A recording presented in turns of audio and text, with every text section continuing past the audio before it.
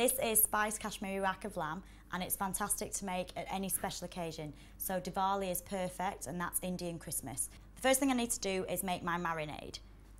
Put in a couple of tablespoons of yogurt.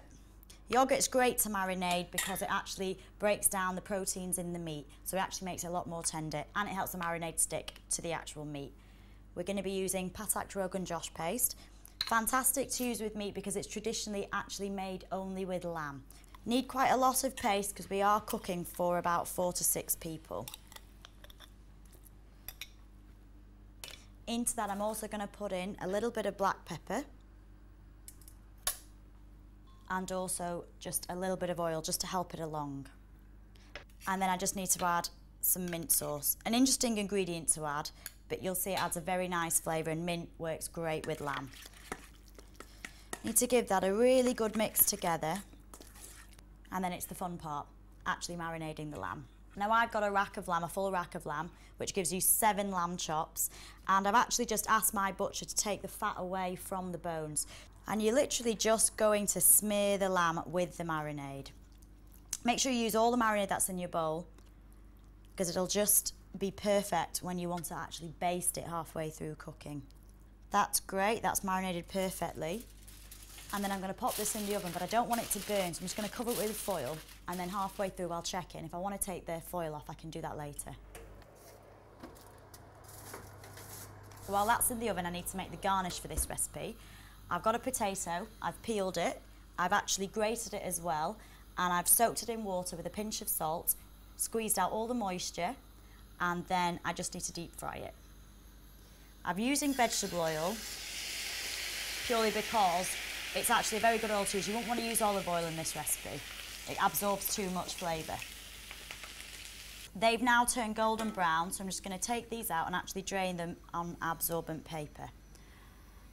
I also want to make my onions, which is part of my garnish, and it's the same thing. I've peeled an onion, I've sliced it, and I'm just going to deep fry those. Same oil, you can use the same oil, that's absolutely fine. When they turn golden brown, just take them out of the oil and just place them in the same place that you actually put your grated potato. They'll just drain together. I'm just going to pop this to one side, and I'm going to go and get my lamb. Now that's been in there for about 35 minutes. I've taken it out halfway through. I've just basted some more marinade on there. If you prefer your lamb a little bit more well done, just leave it in there for an extra 10 minutes. I'm going to leave my lamb to rest for about 10 minutes or so, and I'm just going to make my raita in the meantime. I've got some more yogurt, and into that I just need to add some fresh ingredients. So I've got some red onion, just finely chopped. I've also got some lovely pomegranate. Now pomegranate is a fantastic ingredient to use. It's very, very sweet, has lovely texture. Some roasted cumin seeds. I've dry roasted these, so just put a frying pan on the hob and just put your cumin seeds right in there. And when they start changing colour and have a bit of an aroma, you just grind them in your pestle and mortar. I'm also going to put in a green chilli. Depends how fiery you like your dishes. I like mine quite fiery, so I'm going to leave the seeds in. I'm also going to put in some fresh mint. I want this to be quite a nice, vibrant dish. The fresh mint will add lovely colour, and it will also make everything taste really, really, really zesty. And I'm just going to mix that up.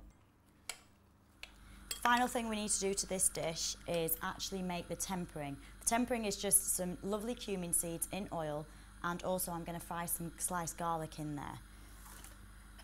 So I've already got a pan with oil on. Put a few cumin seeds in there. They're going to start sizzling. And then I just need to put in a few teaspoons of sliced garlic. Just make sure everything's ready chopped before you start putting your oil on. Otherwise things might get a little bit hot. My garlic's turned golden brown, that's perfect. Just turn the heat off, and we're now ready to actually plate up. Take the foil off your rack of lamb and pop it onto your plate that you're going to be serving it on. Pour over, with all the oil, this tempering. Garnish with some of the fried potato and onions, which you fried earlier. And then on the side, serve it with a cool pomegranate and red onion raita. This tastes great if you serve it with naan bread as well as more of a main meal, or some Bombay potatoes taste fantastic with this. And there you have it, Kashmiri Raka Blam.